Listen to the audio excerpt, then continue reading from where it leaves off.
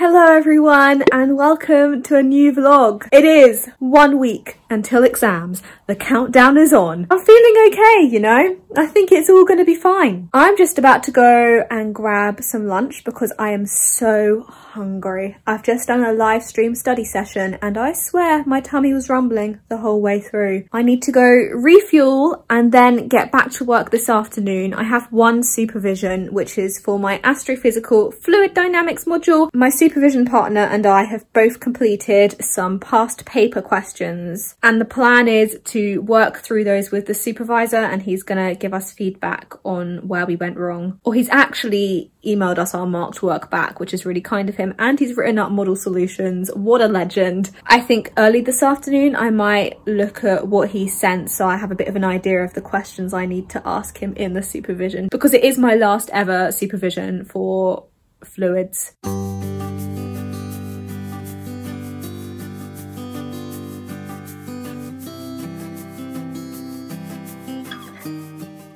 Okay, so my fluids supervision is going to start in 1 minute. So I'm about to click on the link, which my supervisor has sent me. We're using Jitsi today because my supervisor doesn't like Zoom. I've got lots of screens up.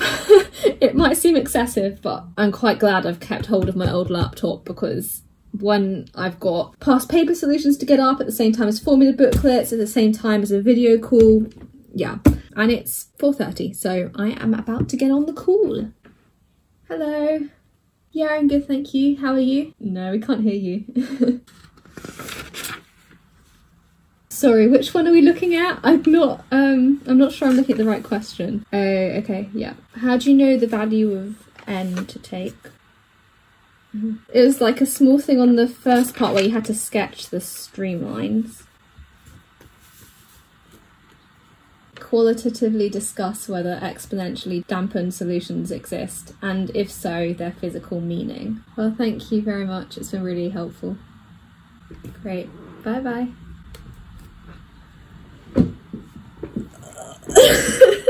My laptop fan was going mad in there. I'm gonna take a break.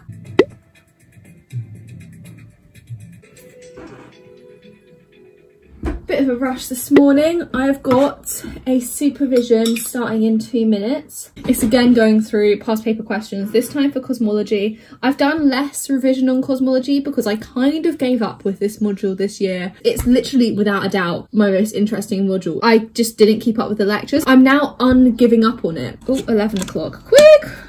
I'm late. Oh wow, I've still got it on. I had that on the other day. Oh, really?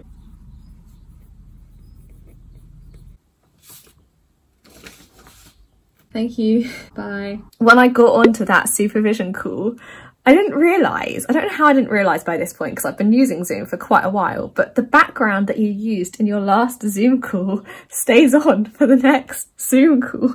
So I joined the Zoom and I had Jesus College as my background and my supervisor was probably like, oh God, she's really missing Cambridge. I put Jesus College as my background when I was on a Zoom call to my friends the other day as a joke. We did laugh and he said there'd been a few other people he'd seen get caught out by it. In the grand scheme of things, there could be much more embarrassing backgrounds than Jesus College, so it's all right. The questions for statistical physics are really hard. One of the questions says, state the ergodic hypothesis. I have never heard of the ergodic hypothesis before. It might be something in the course, but literally at no point in the course did the lecturer call it the ergodic hypothesis. I'm probably going to get comments down below telling me what it is now and, you know, they're welcomed. But it'll be too late by the time this video goes out, won't it? Because my exams will be over and yeah.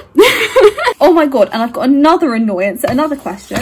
Another question has written down some mathematical statement with P's and N's and E's and I's and deltas, and it doesn't define any of the symbols. What are these variables? Tell me what they are, because you haven't defined them anywhere. You've literally just written down a load of letters.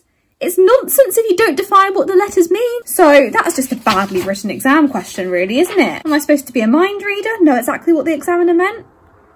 Anyway, that's enough of a rant. I'm gonna go get some coffee and get back to it.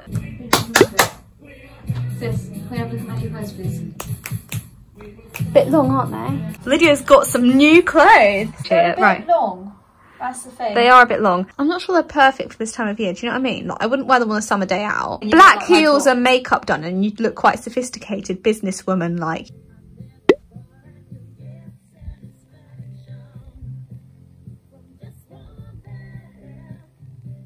So I've just been doing more of my stat phys questions this evening. I haven't finished, but maybe I'm just setting myself too much work. I don't know. I'm just terrified that I'm gonna get into the exam and a load of questions are gonna come up that I have no idea how to answer and I'm gonna fail.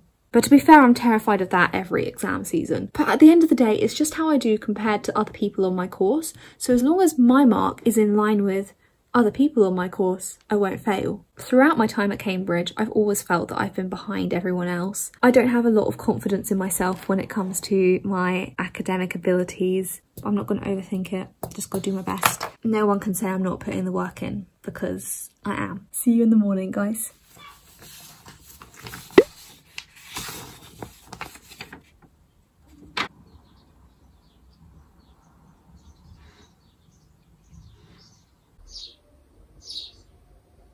So I've just had my Zoom meeting with the people from the IOA. The senior examiner basically walked us through how it's all going to work, all the admin side of things. Apparently the vivas we're having are half an hour long, and they're with not one examiner, not two examiners, but 3 examiners. It's going to be so intimidating. It's going to be me and 3 examiners who are all top people in the astrophysics field grilling me for half an hour. And all they've said is it's going to be discussing mostly contextual things and just kind of checking if we have any astrophysics wisdom, which, you know, hopefully I do by this point, but who can really be sure?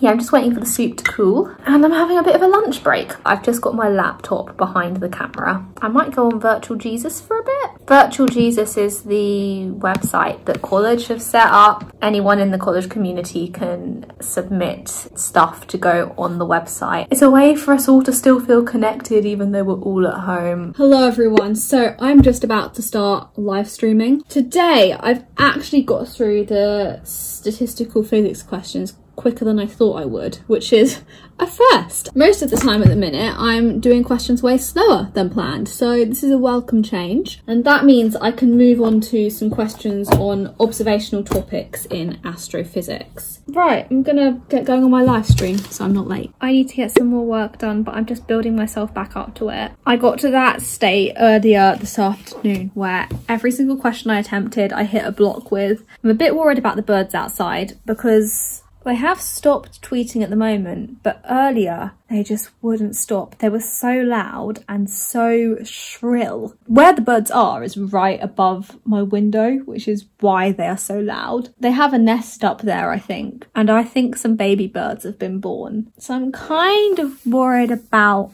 that, because if I'm sitting my exams in this room, I do not want that going on all day. One of my course mates has just posted on our Facebook group, just out of curiosity, is anybody else simultaneously bricking it whilst being very chill? And I think that is a very accurate description of how I'm feeling right now. It's good to know that other people are feeling the same as me. Hello vlog, I have done my last live study session of this exam season, and I've got a couple of supervisions that I need to get ready for. The first one starts in 10 minutes. My mum has been baking. The oven is on. This household gets through a lot of vanilla buns. They are a very good snack. How many vanilla buns do you think have been made throughout lockdown so far in this household? Yeah, about 200. About 200. Like, vanilla buns production is a big thing in this household. But recently, my mum and my sister have both announced that they're going on a diet. And I'm just like, well, who are you baking the vanilla buns for?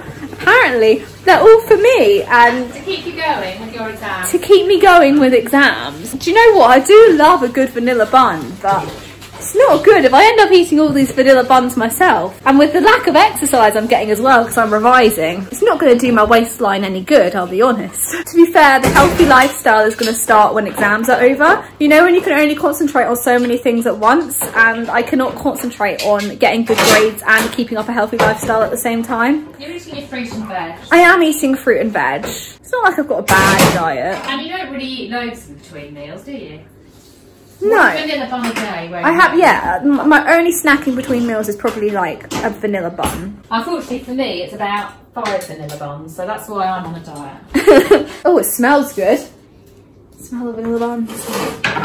Right, supervision time. Alright, so I am just about to have my statistical physics revision supo. I was getting weird values for eigenvalues and yeah. Okay, yeah, I got that too. I ended up with a really long expression. Is it supposed to be long? Okay. It's a system in equilibrium with a heat bath. The number of systems multiplied by the entropy equal to kb log omega. So the surface area of the sphere is not SD minus 1, but is SD minus 1 times k to the power of d minus 1.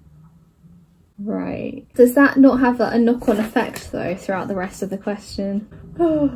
Why am I always such a mess in supos, I swear. I'm just realising that these stat phys questions they're really quite mathematical, which I suppose I should expect because this module's run by the maths department, but it's annoying. I'd rather they weren't quite so mathematical. Like, you can have a perfect understanding of what's going on physically, but if you can't do the maths, you're not going to get any marks. You have to just be able to churn things out and turn the handle on a ton of maths approximations. And sorry for the abrupt ending, but I've got so much footage from this week that it will be continued in my next vlog. Please do like, subscribe, follow my Instagram and follow my new TikTok. I can't promise quality content over there, but I'm having fun with it. Thanks for watching, guys. Bye bye.